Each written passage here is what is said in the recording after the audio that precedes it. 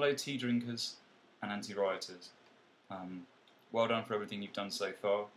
I'm a little bit late to the party, but I thought I would show you how to make something a little bit stronger than a cup of tea, if you're that way inclined like I am. It is a tea-based drink, and it's super easy to make with ingredients that you can get in any shop, and the martini glass is optional, but it's a nice touch.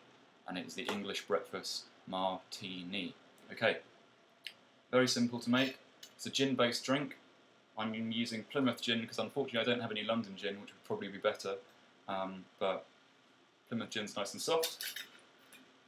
And it's one shot of that. Plymouth gin. And we're going to be using elderflower, which is really lovely, nice and summery. Hopefully get you back in the mood for summer after all this rubbish. And if you don't have this Saint-Germain elderflower liqueur, you could use elderflower cordial and maybe bulk it up with half a shot of vodka or something like that. And I'm just pouring this into just a normal tumbler style glass with a load of ice in it. Then obviously tea.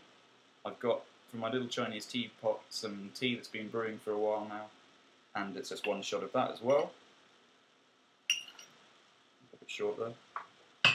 And then half a shot of lemon juice that I squeezed from this lemon a second ago. Dump that in. Stir it around with ice. You could shake it, but since it's nearly clear, stir it. Oh, I almost forgot. The recipe that I'm going to link for calls for an orange zest. I don't have any oranges, so I'm going to put one dash of orange bitters in here. If you've got an orange, that's probably better. But stir it around, make sure it's nice and cold. The glass that I'm using has been in the freezer, so it's already pretty cold. And strain that with a tea strainer, obviously, into the martini glass.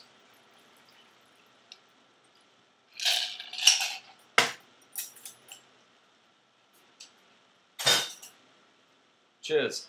Well done for all the work you've done. I'm going to have to buy myself some of that charity tea. And yeah, stay safe everyone. Show these people that Britain's not a load of idiots after all. Cheers. Lovely.